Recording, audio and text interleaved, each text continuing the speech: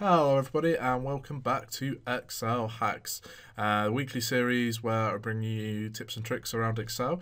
We're going to do a couple of changes to the style of the format of the videos. We were doing 3 hacks every week.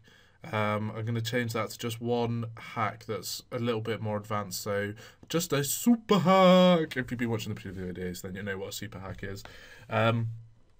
But basically, they're just a little bit more advanced and they're a little bit more helpful. I've gone through most of the kind of quick win hacks that we've got. We've done, about 36 hacks so far, and most of them have been pretty simple over the mini hacks, as they've been called. So now we're just going to do one per week. You'll also notice that I've turned my webcam off. It's starting to get a little bit annoying having to edit it every time, and I'm sure you guys would much rather see more of a Excel spreadsheet than my face, which probably I should say something about my face. But anyway, let's get going. So first super hack of the week is custom formats from a list. So it's quite easy to do conditional formatting in Excel, but it can be a bit of a pain in the ass if you want to do lots of different formats based off of lots of different things. So here I have quite a few different fruit and vegetables, and in my spreadsheet I want to be able to type these in as such. So strawberry, and I want it to format it in the way that matches my thing on here. So this is going to be really useful because it means we can just add extra things in here. So let's say raspberry, and we make that a beautiful pink. Do they not have a pink in here? That seems silly. Do I not even have red? Is it because I'm using some stupid theme? Oh, let's just go on here and go to pink. There we go. Raspberry, and then let's give it a colour. And then when we go into here and we type in raspberry, and it's going to colour it in for us based on whatever the format is over here. If we change the colour of this one, so let's say all that pink's actually a little bit crazy. Let's go for more of. I can't believe I don't have any reds in this thing. What is going on? Oh, anyway, let's go for this red. There we go, and we come back over here, and then we just change something, and it will fill that in. So onto the code. Very simple. I'm going to just leave it here so you guys can leave it paused and copy it if you want.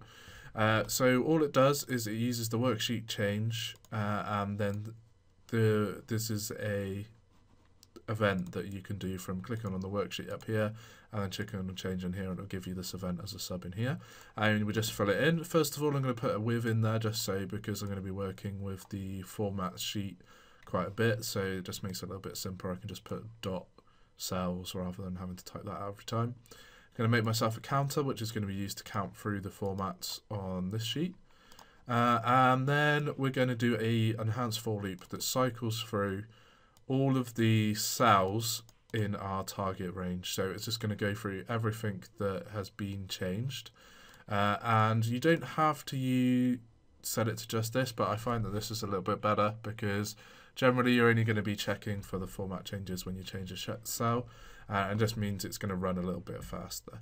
Now you run through them, it then does another loop, so it looks through this formats page until it finds either the end of it or the one that matches the value of the one in here. Now I've put in this UK bit. This just means that I don't have to match the case that I've put in here. So you'll notice that I put in raspberry with a capital R, but in here I put it with a lower r. It's still going to recognize it, and it's still going to apply the format. If you don't want that to happen, then just get rid of these U cases. So that loops through, it finds it, then we just do a quick if statement to test whether or not it's found it. So if it doesn't equal nothing, because it will do either the end or this. These bits here are just to stop us from getting an infinite loop if we haven't typed our thing in.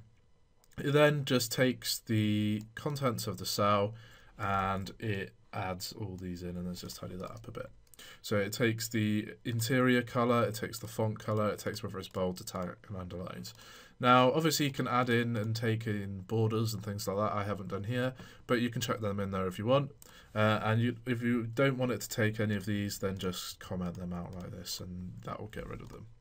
But yeah, that's it. So it just lets you go in and fill in your things. So let's take oranges, type it in here, and voila, it's just going to do it. And it will do it anywhere because we've done it by selection.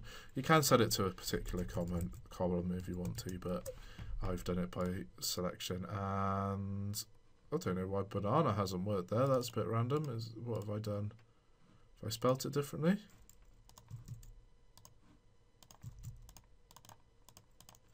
Banana.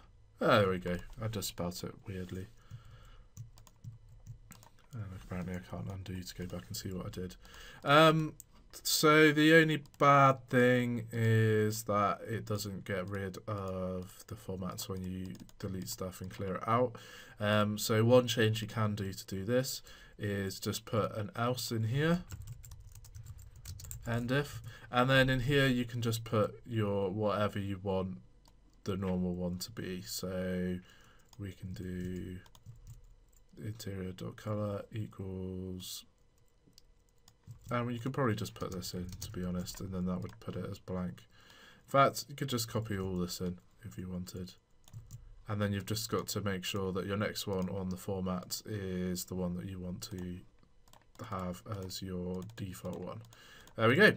Anyway, that's it. So any questions, drop them in the comments below, and any suggestions or ideas for your own super hacks, please let me know in the comments below. So thanks for watching. Leave a rate if you really liked it, and I'll catch you next week.